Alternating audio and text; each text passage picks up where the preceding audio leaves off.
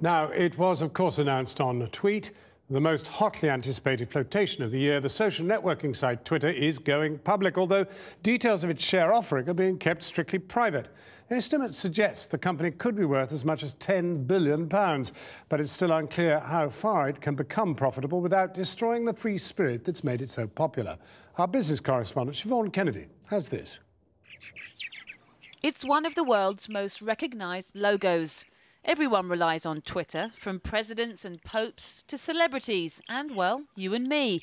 But now Twitter has decided it's time to feather its own nest.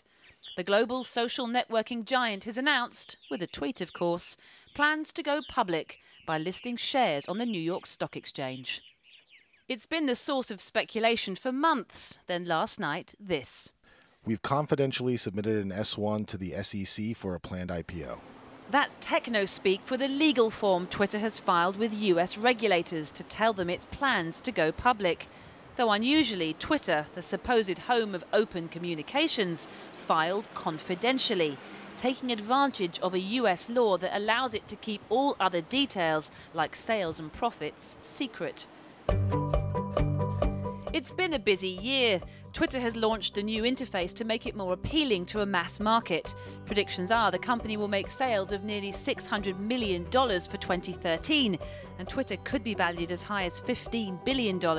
Not bad for a 7-year-old startup. But then Twitter is hardly a startup. From its inception in 2006, it now has 240 million users worldwide and has galvanized social interaction and real-time news and views like no other. As the last big social networking site still privately owned, it was only a matter of time before Twitter went public. Some users will inevitably be worried that listing on a stock exchange will damage the very essence of Twitter, that going all corporate will destroy its entrepreneurial spirit. It's also not clear how Twitter will grow. Right now, it relies on advertising revenue, but it will need to diversify its business to increase sales. Twitter has grown very quickly over the last few years, but the real question is, is it going to make a leap from the kind of very popular but still relatively niche product to the kind of mass market audience that the likes of Google and Facebook have now have? So, and it's not really clear that it's going to do that.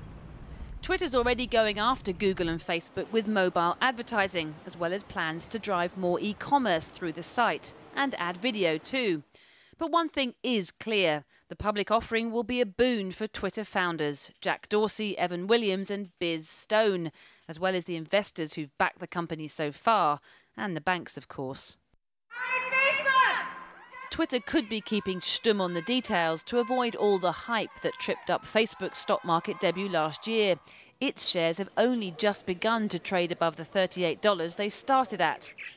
By contrast, Twitter will want its shares to get off to a flying start. Siobhan Kennedy.